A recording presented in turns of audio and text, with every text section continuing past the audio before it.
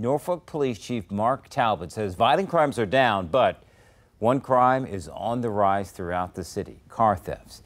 The chief updated residents on crime in the city tonight, and as News 3's Leandra Head reports, the city's top cop shared more on technology that will soon be used to help police fight crime.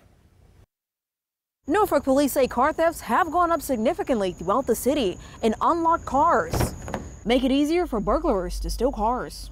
Late at night, they're checking people's car doors. They're even going up in people's homes to porches to see if the doors are open. And this should not be. They seem to have no fear.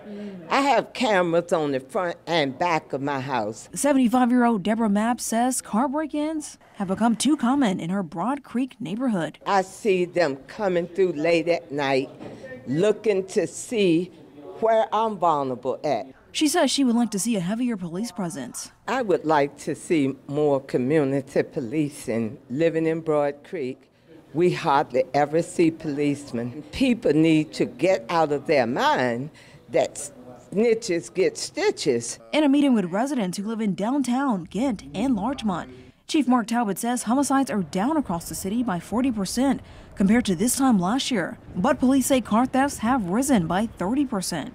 As of July 15, Norfolk police say the city has seen 20 homicides this year. Last year in 2022, the city saw a total of 34. As police departments face shortages across the country, technology is playing a huge role. Talbot says a real-time crime center will help police monitor video feeds in one centralized location so police can see what's going on in real time. We expect it to be fully up and operational somewhere October, November of this year. This video shows what a center in Baton Rouge, Louisiana looks like. We'll have both sworn and non-sworn staff members inside there. They will have screens in front of them to be able to see all of our flock information and our cameras. They will be looking to see what's happening in different public spaces throughout the city. It's going to be manned 20 hours a day so that there are going to be very few times in which there's not somebody who's actively paying attention. The center will oversee cameras all at once, including city-owned cameras, license plate readers, and live feeds from schools and hospitals. In Norfolk, I'm Leandra Head, News 3.